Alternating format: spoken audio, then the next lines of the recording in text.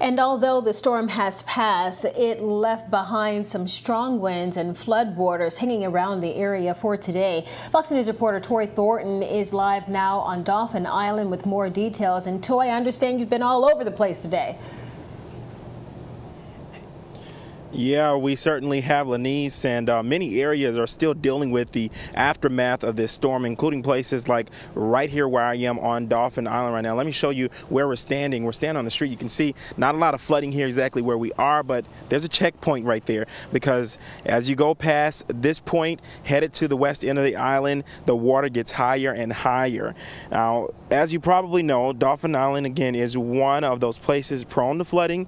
Here's some video from yesterday as parts of the island had to deal with, again, that high water coming in, high water really pushing in starting Saturday morning, including the causeway entrance to Dauphin Island, which had to be closed for a while yesterday. And today, some of that water is still hanging around. Again, roadways closed like this one, police guarding certain areas, again, just like this one, allowing residents only with four-wheel drive to pass. I spoke to a family visiting this area today. They were scheduled to be here Saturday, but waited it out until today.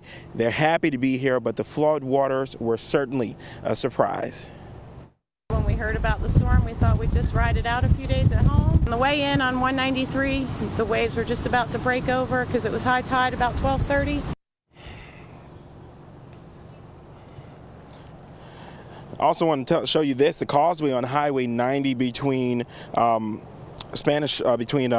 County and Mobile County, also seeing major flooding today.